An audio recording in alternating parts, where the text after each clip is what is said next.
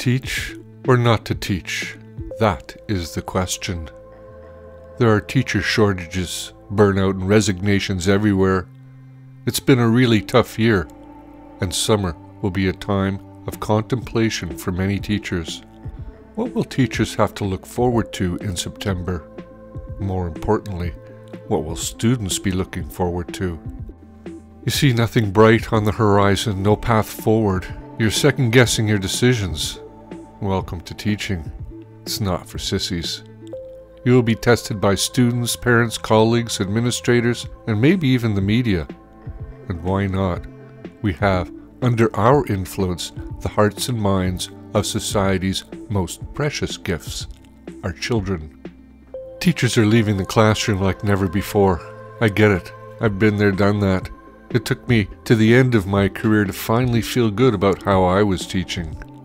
I could never find what I was looking for in teacher professional development, so I created it. It took years of research and development to be able to simplify the tools and techniques of a smart way to learn and bring them to a mass audience. It came down to understanding what was important to my students and their parents and my sanity. Welcome to a learning experience like no other. Welcome to teaching. All these teachers you are seeing in the background made videos about why they quit teaching. My video is about why I stayed. To be honest, I quit too. Back in 1999, I packed a small box and walked right out of the class in the middle of a lesson. It was a spur-of-the-moment decision, so you could say, I've been there and done that. Stress is real, and it builds as much as you try to ignore it. In my long teaching career, there have been both tragedy and triumphs. I've had a number of students die tragically. The captain of my girls' basketball team died at center court as teams shook hands. I saw the ravages of disease as one of my students had to have his limbs amputated. I attended to a little girl after she was run over by a car. These tragedies come out of the blue. How are you as a teacher going to help your students through these difficult times? It's not always life-threatening. The moments of triumph far outweigh the tragedies. I have pockets full of memories and stories of lessons given, of teams coached, of plays performed. You can become close to students, then you may never see them again. And sometimes that's a good thing. So, why did I stay in teaching? I'm driven.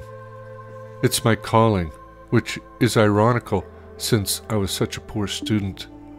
I like teaching, I just didn't like the attitude of some students and parents. The long hours and paperwork didn't help. But don't dwell on the negative. You can't get away from it, but you can learn to manage it. In theory, as a teacher, you'll have more time off to spend with your family, but I know many teachers have to take on a second job to make ends meet. It's time we show the public what teachers really do, but roadblocks must be removed. We need to trust our teachers more with less micromanagement. But it's the relationships teachers form with students, their parents, and colleagues that make a difference. It's the things you create, the hearts and minds you reach that make learning and teaching worthwhile. That's why I stayed, and why I'm sharing with you my teaching experiences. We need great teachers now more than ever. If you're thinking of quitting, consider the ideas found here. If you are thinking of becoming a teacher, have a look inside a working classroom. Are you teaching now and want some tools that'll make a real difference in every class? Are you an administrator looking for a plan to move your staff forward? Parents could benefit from my stories as well. They'll learn that relationship building, self-discovery, information processing techniques, and fun and games are the key to successful learning. This site is a work in progress, evolving as new relationships are made. This is an invitation to grow with us, to once again feel the joy of teaching, the greatest profession in the world. A Smart Way to Learn has 3 pillars. They are the Way Game, digital lesson planning, and project-based learning. All 3 are student-focused. This is what this project, This journey is all about encouraging the teaching of independent lifelong learning processes designed to take responsibility off of the teacher's plate and share them with students and parents. There's a bit of martyrdom when it comes to teaching. Teachers tend to take on all the responsibility for everything and more, but no more. Moving forward, we are going to have to rely on each other to help bring many voices to the classroom. One of those voices will be a teacher's parent volunteer.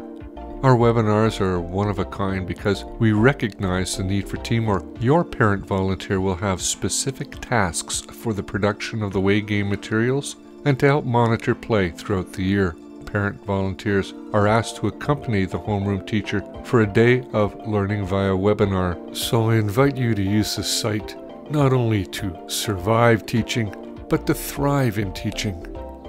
Teaching is a marathon, not a sprint. Find ways to make every day count. Your students are depending on you.